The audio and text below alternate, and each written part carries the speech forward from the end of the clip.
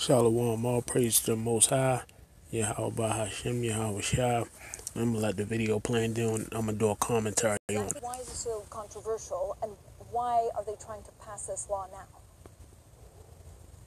Francine, that's correct. A lot of China watchers say that the timing is rather surprising for China to be so assertive on this point, but perhaps at a time when other leaders around the world are very distracted with the coronavirus pandemic and the seeming disarray in the U.S., this is a time for them to do so. This is highly contentious. The last time there was an attempt to push this bill was in 2003, which led to massive street protests in Hong Kong. So China says that this is ensuring the stability, prosperity of Hong Kong, but as we've heard from many pro-democracy lawmakers in Hong Kong, they see this as the end of Hong Kong as we know it. They see this as fundamentally eroding the independence, judicial autonomy, and other freedoms, including freedom of expression in Hong Kong.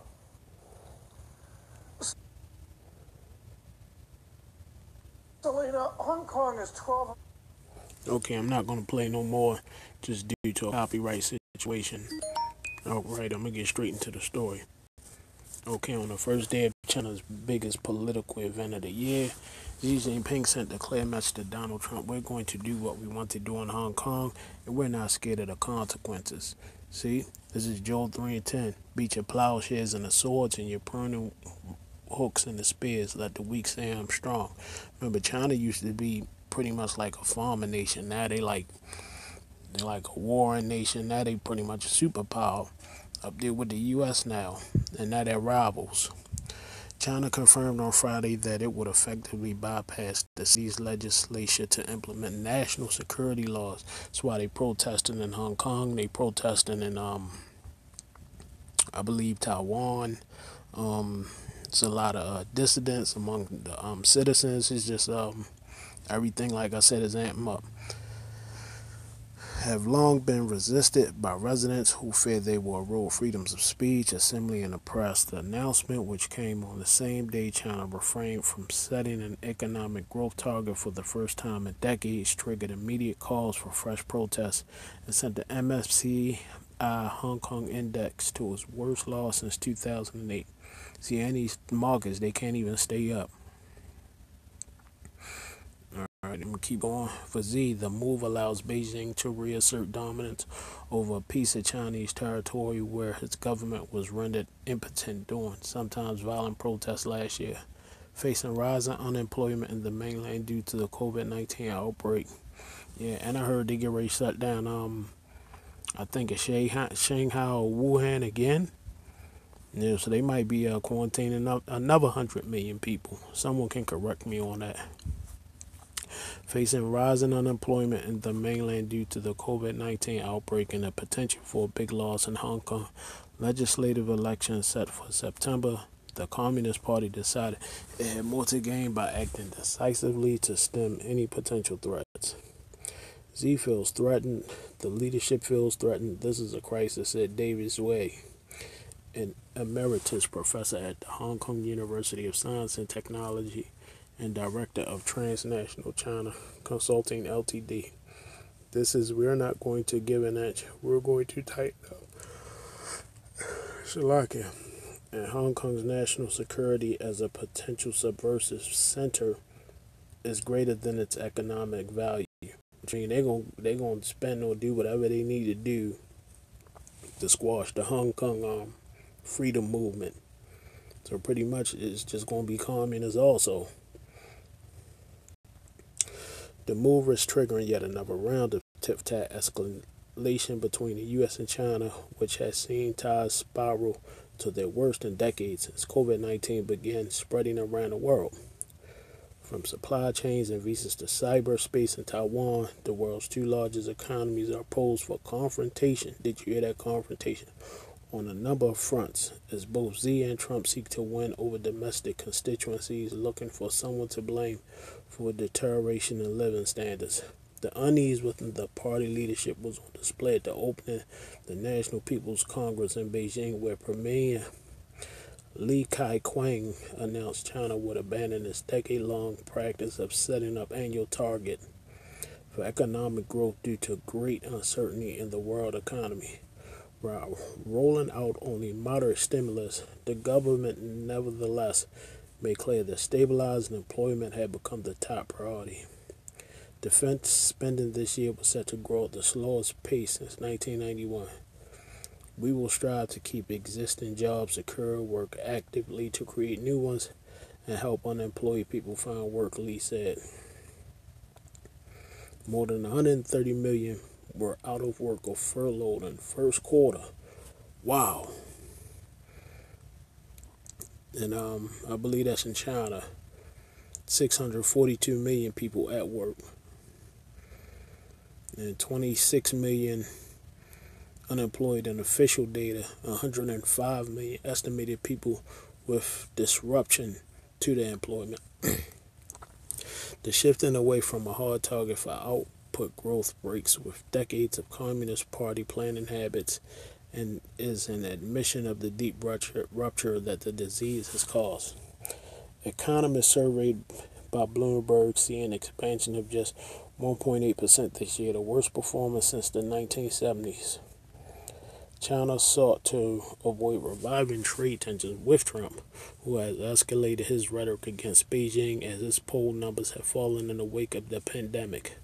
Lee noted that China will work with the U.S. to implement the Phase 1 agreement they reached in January. Just before the virus sent the economy and potentially Trump's re-election prospects into a tailspin. The Chinese leadership does not want to be accused of walking away or reneging on the U.S.-China trade agreement, said James Green, former State Department official, who is now a senior advisor for geopolitical consulting firm McLaren Associates. If it fails in their view, the U.S. will have to be the one to pull the trigger and walk away. Okay, pulling triggers. The big question now is how Trump will respond. He has threatened for weeks to abandon from the trade deal, and on Thursday said the U.S. will react very strongly if China pushed ahead with the national security legislation in Hong Kong. Yeah, and they're doing that. I mean, people in Hong Kong are protesting. You know, they like their democracy, they like their freedom that they got from the British. And now China like, look, y'all got to give all that up. Any concrete U.S. action will likely be announced in an assessment of Hong Kong's autonomy. Secretary of State Michael Pompeo delayed a report early this month, seemingly in anticipation of China's latest move. Under the terms of the U.S. State Hong Kong Policy Act of 1992, the U.S. agreed to treat the former British colony as fully autonomous for trade and economic matters, even after China took control in 1997. A law passed last year allows the U.S. to either put sanctions on any Chinese officials deemed responsible for undermining the city's autonomy or to do something more sweeping like revoke its special trade status. Congress could also do something in between, such as prohibit Hong Kong from importing sensitive U.S. technology with consumer and military applications, which they already did, like carbon fiber used to make both golf clubs and missile components. No matter what, U.S. actions won't have much impact on how China governs Hong Kong, given the recent decisions in Beijing, according to Anthony Daparan, a lawyer based in the city and author of City on Fire, The Fight for Hong Kong. Yeah, these cities is going to be on fire, a consuming fire, thus says the Most High. If Hong Kong is not able to serve effectively as a safe haven, insulated from the political risk of doing business in the rest of China, there is no rationale for international businesses to be here, he said. They can either go direct to China or base themselves elsewhere in Asia. Trump's other options for hitting China aren't great. The economic downturn has made it less likely that Trump will pressure Xi through tariffs, which can increase costs for American businesses and consumers. Instead, the U.S. has focused on reducing financial ties with China, taking action that could lead to delisting some Chinese companies from American stock exchanges and moving to restructure supply chains for essential goods. Okay, China has a $1.4 trillion plan to overtake U.S. in tech. See, they pretty much going after the U.S. You know, they dared Trump to hit back, you know, so they're going after the U.S. on all fronts. You know, China is also feeling heat from other countries. Disputes over its handling of the virus strain ties with Australia and the European Union, while poor countries who borrow large sums for infrastructure under X's Belt and Road Initiative are struggling to pay back the cash. But the biggest risk for Z is still unemployment at home. With lots of young people out of work on the mainland, the last thing the communists want is a revival of violent Hong Kong protests. As we said, they feel at threat and risk, and therefore they're doing it. He said maybe 5 or 6 months ago they were feeling okay, but I think a lot of stuff comes crashing down. Yeah, see, right now is they're taking international, national monetary blows at each other, and you know, pretty much it's just all talk, but this all is going to heat up. You know, thus says the Most High. Like it says, China-U.S. tension, Beijing against new Cold War rhetoric. Yeah, right now they just talking, but they get ready to lock horns real soon. Amos 2:1, thus says the Lord, for 3 transgressions of Moab, and for 4 I will not turn away the punishment thereof, because he burned the bones of the king of Edom into lime. Yeah, and that was back in the past when Moab had dug up one of the kings of Edom after they defeated Edom and burnt the bones. Now, this time the Lord gonna sanction it again, because Moab and Russia, they gonna get together and they gonna get into that World War III with the United States. I just did a video like a day or two ago about the U.S. retesting their nuclear weapons. You know, so like I said, the curtains are closing on this age.